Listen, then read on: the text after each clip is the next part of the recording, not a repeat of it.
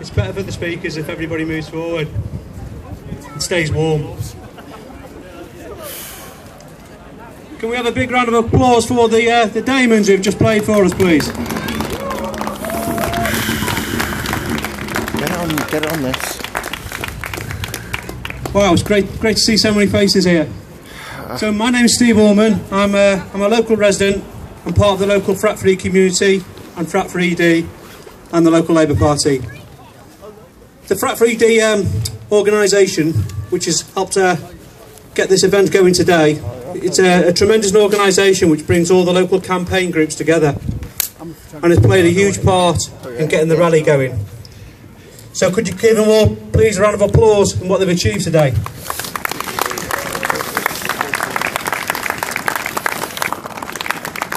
Some practical information: there are toilets available just to the right hand side if anybody needs them. There are various stalls around, anti-fracking stalls and various campaigns. There are also food stalls both sides here, so please make use of them.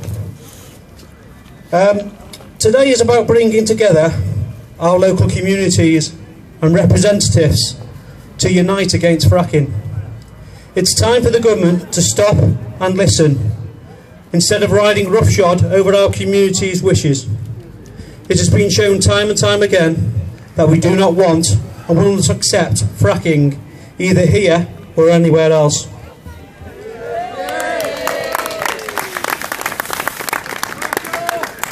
Frack off. Before I introduce the first speaker, I would like to urge people to do 4 things. Number 1, visit the Frack 3 stands and give them your support and details. We can only stop fracking through communities coming together. Number 2, object to the latest planning applications in Ellesmere Port. Again, see the Frack 3D stand. Number 3, support our representatives who oppose fracking. This is something which will affect generations to come, and it's up to us to make a stand now. So please support those who are opposing fracking.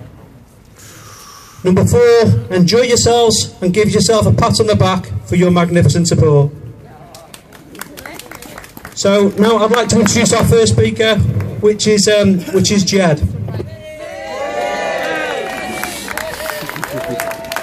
Ged's worked tirelessly from the outset in setting up the Ellesmere Port Frack 3 group in the town, along with many others. He has also supported the anti-fracking movement at the site near Blackpool and around the region in general. He is committed to environmental issues, is a member of the Green Party, Unite Community, and he cares passionately about the local community. Please give him a round of applause.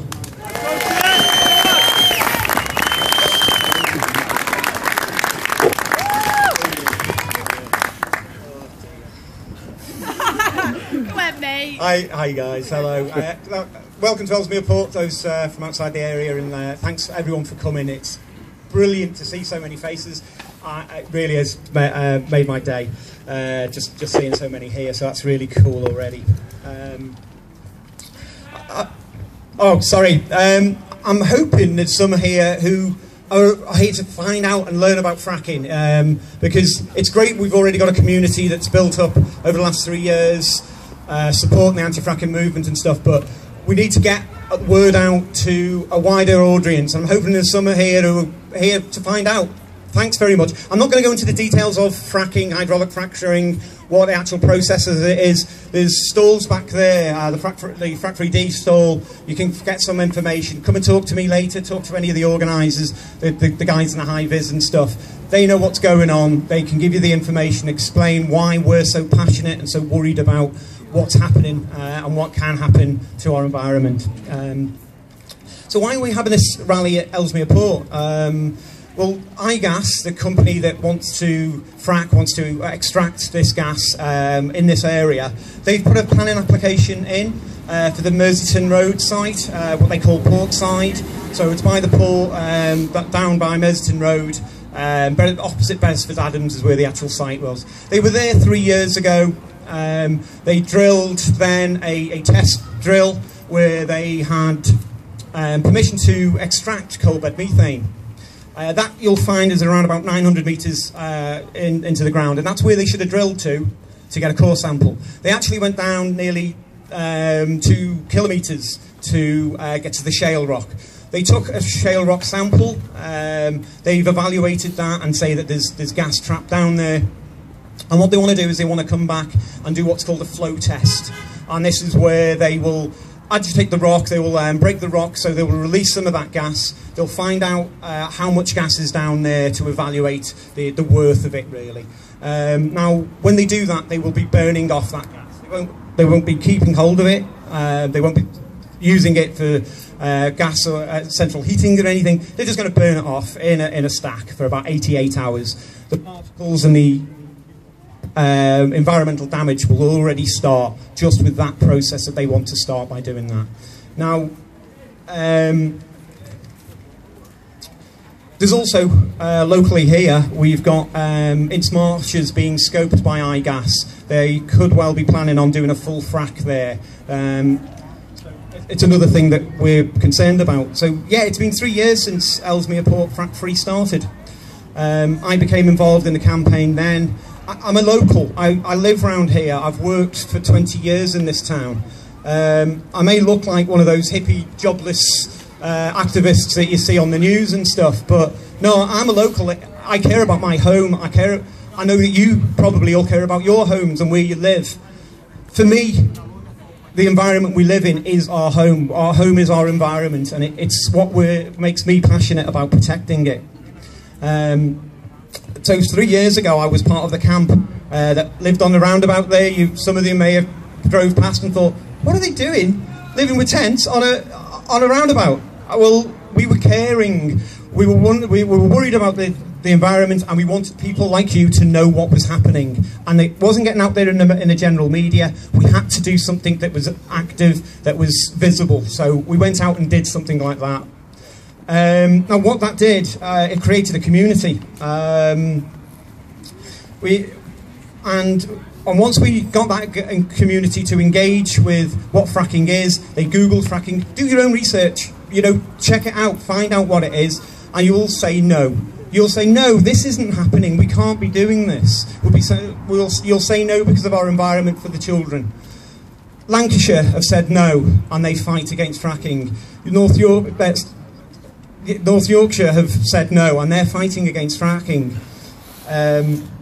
I've said the wrong Yorkshire there, haven't I? No. Anyway, all communities up and down the country are saying no, and that's having an effect. It's starting to be heard. You know, it's something that's important to highlight. This campaign, this fight against fracking, it's community-led. We're going to hear from some of our politicians in a bit. We've got Justin here, Rebecca Long-Bailey, and Mike Atherson. You know, and it's great that they've come on board and they are fighting this campaign. And it's really important we listen to what they have. They're them talking about the concerns, but we had to make them listen first. It's not just about fracking that we have to do that. As a community, we have to do the things to make the change. Be it with the homeless issues, housing, fighting for our NHS, it's about community first. If the community step up and make a change, we can get our political parties to do the same. Thank you. But we have to be passionate about that, and you might guess that I'm kind of passionate about this. That's why I went and lived on a roundabout. It's really important that we're passionate about making change. And there's a really great group of people in Cheshire doing that. They're passionate about making a change. Steve mentioned them before, Frack Free D, and all the small groups like Frack Free Upton, Frodsham, Helsby, all have got little community groups starting together, get together, and they work to try and stop what the plans have been from these gas companies. Yeah, so I mentioned the planning application that ICAS have applied for at Merseyton Road. And a few years ago, that kind of thing, none of us would have known about what happened. 3 years ago when we were protesting then, it was already, the planning permission was already given. It had been handed out, signed away. No one knew what was going to happen until a small group of people realised that it was happening, and people started getting together. This time, with this planning application, we had people watching what was happening, what applications were being put through, and we had people going to the site in Merseyston Road and walking past, walking the dog. It's a cul-de-sac, no one ever goes down there, you'd never know anything was happening. But a little A4 notice was put outside, and it was this planning application. And we did our research, checked on the council site, and we found out about it. So it's important that what happened 3 years ago created this community that cared. And we need more of you. We definitely need more of you helping. So now we've got people scouring the application and its related documents, asking questions of the council officials, as well as other stakeholders like United Utilities. It's that type of work, that dedication, that direct action by community members that starts the process, that slows everything down for these gas companies. It costs them money, it's time delayed, it's the shareholders that think, we don't want to get involved in that. The community aren't happy with it, they're stopping it in every step. And all that, it makes it harder for them. One of the things that we've noticed at the port side is there's no environmental impact test being done. And this is a site that is a few hundred yards away from people's properties. There's plenty of homes within a mile, 2 miles of a radius of where that site is, and no environmental impact test. They don't know how this operation will affect the environment we live in. So we've actually applied to the Secretary of State. We've appealed and said that we think there should be a environmental impact test on this. Now, he'll make his decision. And in the meantime, that means that the planning office haven't made a decision on this application. It's given us more time. It's given us more time to make objections. And that's what we need. And that's what we need people here today to make sure that they've done, is placed objections. It's really important. Again, go over to the Fracking stall over there, and there's forms that you can sign. And it's basically to object to the planning application that's currently in place. I guess have made this application. It has to go to the planning office. So if we object to it and we get enough objections, the planning office are going to think, well, yeah, this community don't want this happening. We can hope that is the decision that they will make. Even if they do that, I guess we'll appeal. That will know, they will appeal it. They'll say, oh, no, this is really important, this has to go ahead. And then we'll be in a process where we'll have to go to a potential judicial review, or that appeal. By placing all these objections, there's two ways that appeal can go. It can be just decided between emails about different parties, and then stop doing that. You put me off. Sorry. So doing the objections, we get those objections in. It means we can have a public inquiry when the appeal comes in. So we need to make sure that's the first thing, that's the easy thing for all of you can do, is be involved in that process. And every process after, we have to have people involved in it. If it comes down to it, and we get to a stage that IGAS may actually go to the Secretary of the State themselves and put in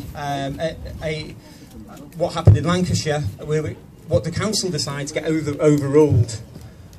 We'll probably need funds to go to court to challenge these things. So something else we do need from our community is some funds. I don't like doing this, I really don't. It's not, I feel that people need to do this because they feel passionate about it, but sometimes all that people can give is some money, and if you haven't got the time, please do try and make some donations. There's some buckets around and stuff to collect money. Well said. Where was it up to?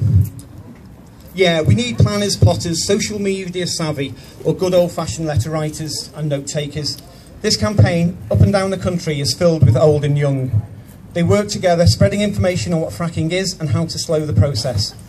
And there are those who are brave all weathers, out protesting at sites and doing direct action. I'm not a protester. I reject a failed energy policy that endangers our climate, our air quality, and now possibly our water. Our environment is our home. We are united in wanting that safe, whatever age, race, gender, political or apolitical. We have to make a stand.